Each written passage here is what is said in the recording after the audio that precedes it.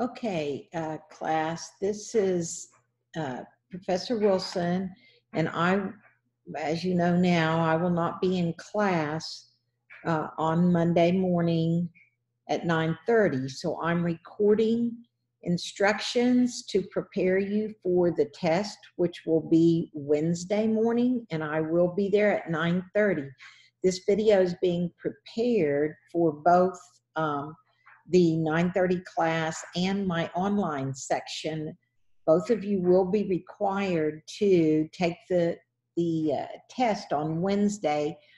The online class, you have some different options. You can take the test during my 9:30 class. You can come to classroom BS 203. You can also Zoom in during that class period time in order to take the test. Then I have office hours on Wednesday from that time, let's see, on Wednesday from 11 a.m. I'm sorry, yeah, 11 a.m. until 3 o'clock. And so you can Zoom in at any of that time and take the test if you set it up with me. So you need to reply to this announcement, which is going to have this video lecture there, to what time you're going to Zoom and take the test if you're in the online class. My 9:30 a.m. class, you will show up as normal at 9:30 on Wednesday to take the test. My online class, I will also give you the option for those of you that work during the day, the 7 p.m. on Wednesday evening, to do a Zoom meeting with me. I have the Zoom link provided here both under course information, and also I need you to reply to this announcement and give me the Zoom time, because if you try to Zoom at a time when I don't have a meeting open, then you can't take the test. So be sure that you reply with any questions. And now I'm going to give you your assignment that will help you actually be prepared for the test. So you're going to notice here that I'm showing you the student view. And if you go down to the bottom of Module 1, which, you know, all of these assignments are to be turned in by Monday at midnight. So the online students, if you had some problems with these, I realized my lecture didn't go through, or I didn't get it recorded for these 4 mind caps. If you try to do them and can only get the 50%, which I believe one student did send me an email and I just have not gone in and corrected it. But if you get the correct answer and you're still not getting 100%, I will go ahead and change it to 100% if you've gone in there and I can tell that you understand it. Now, what your assignment that will prepare you, you'll notice I've added a Project 1, and it's due at a really odd time because I have you always do things on Monday night. But because we're having the test on Wednesday, here's what your assignment is: to take this project, which I will open it up here so we can look at it together.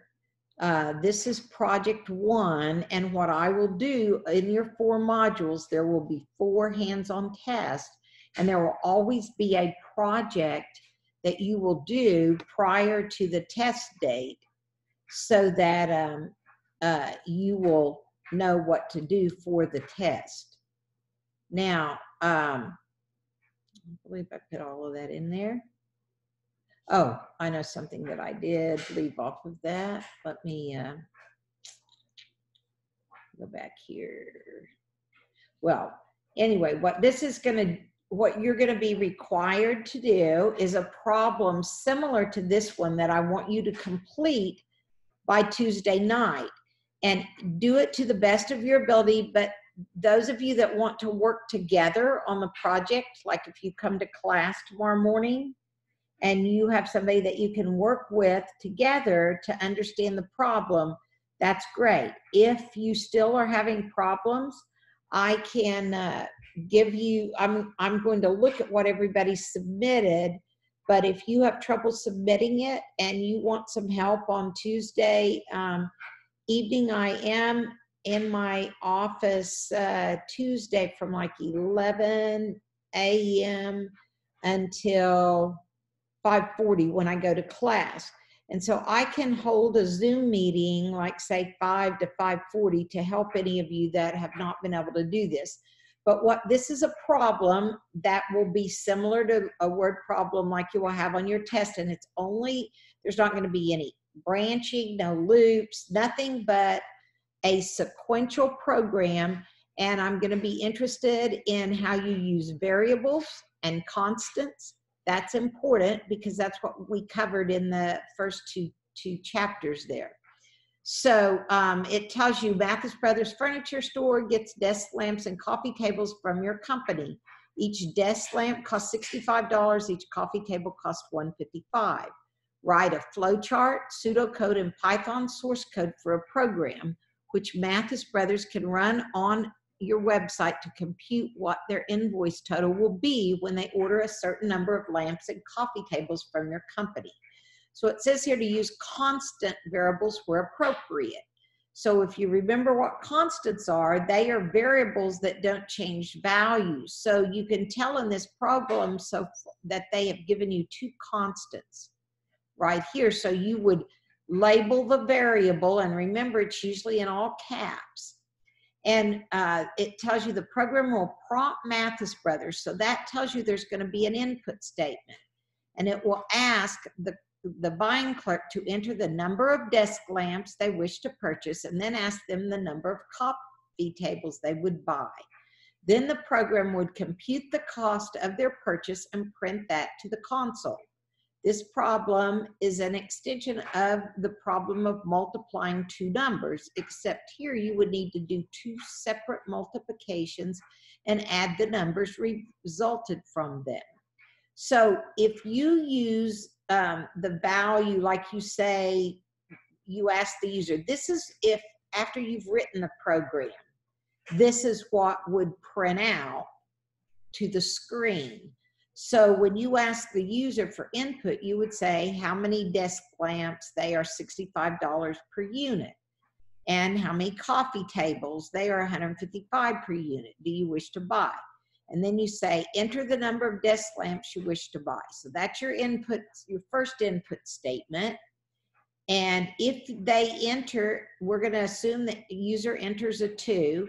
Then the next input, so there'll be 2 input statements. Second one asks for coffee tables, there's 3. So then you would do your calculation in your program, and then you would output. The cost of merchandise you bought is $595. Okay, now we have not talked about how to put a dollar sign here in front. But if you look that up, like say at W3 Schools, or you do some research and figure out how to do that, you get extra points. But I do not count it wrong if you do not put the dollar sign and the decimal point there. This is like if you run it again with 5 and 6, this is what you should get. So these are just test runs. They have nothing to do with your coding. And here's what you would submit.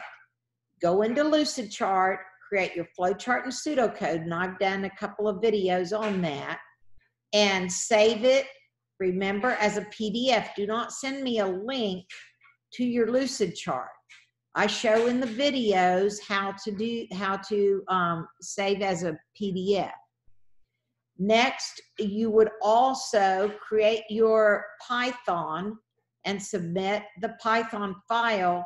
But before you, I want the Python script, but I also want a screenshot like you did before whenever you do the video with the variables, the guy on the video that you see. So then these are the number of points possible, 25 points possible. You get 9 points for the flowchart, 9 points for the pseudocode, 2 points if you name all these files correctly, and 5 points for the Python. Now you'll notice I haven't given you as much because I'm not as interested on this first one. that you do the Python as much as I am that you understand the logic, which that will show me whether you do or not between on the flow chart and the pseudocode.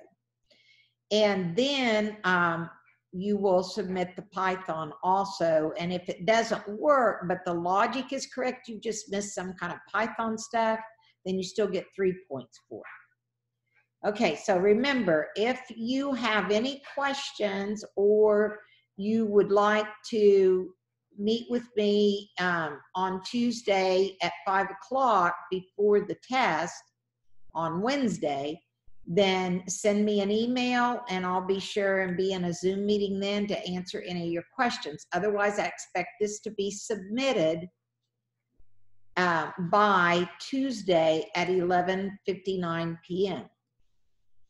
Okay, and so there's your submit assignment, and it has to be submitted then if you want me to grade it before the test so you can see what you did right or wrong, because that's exactly what will be on the test.